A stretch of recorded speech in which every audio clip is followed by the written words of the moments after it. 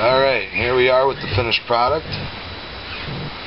This is the Beretta 92A1 with the Viridian C5L laser strobing light on there. And I had to change the brackets to get it on there. I had to use these long elongated L-shaped brackets so that it would fit tight and snug. But it came with 3 different brackets.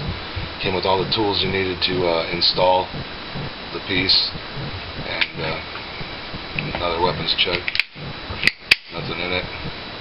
That's one serious piece right there.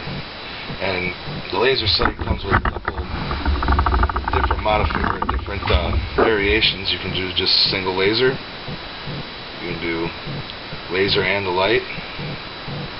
And on the camera you can't see. There you go. Now you can see the laser and the light.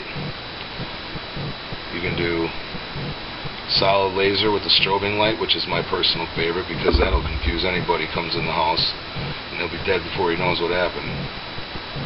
Then you have just a strobing laser, and that is strobing.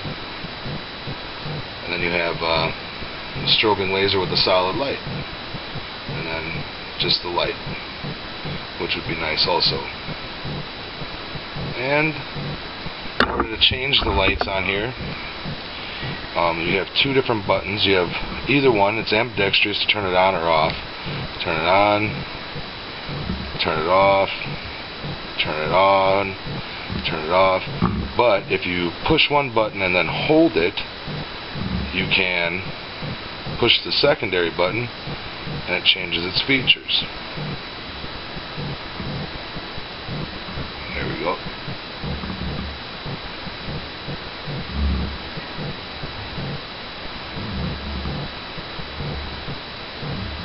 So, there it is.